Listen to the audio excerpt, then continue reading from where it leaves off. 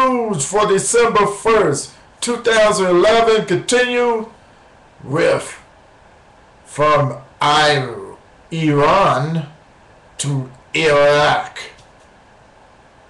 They couldn't wait for the U.S. troops to go home for Christmas as they played the Christmas song by Bing Crosby, "Oh, be home for Christmas," as they go and grab their families, their loved ones. Oh, about oh,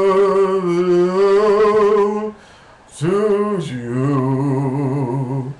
Oh, be home for Christmas, just to see the Iranian insurgent blow their own country. And that's what they've been doing. Deadly bombings for 8 straight days. Boom! Boom, boom, boom. Boom, boom, boom. Boom, boom, boom. Boom, boom, boom. Boom, boom, boom. Boom, boom, boom. Boom, boom, boom. Boom, boom, boom. Yeah. Say I'd like to see the place blowed up. Boom, boom, boom. Boom, boom, boom. Boom, boom, boom. And that's what they've been doing. Blowing it up. And they had mixed feelings about the U.S. troops leaving. You know, like in Kenya, they say 50-50 on that. But that's what it is when U.S. troops that brought in the heat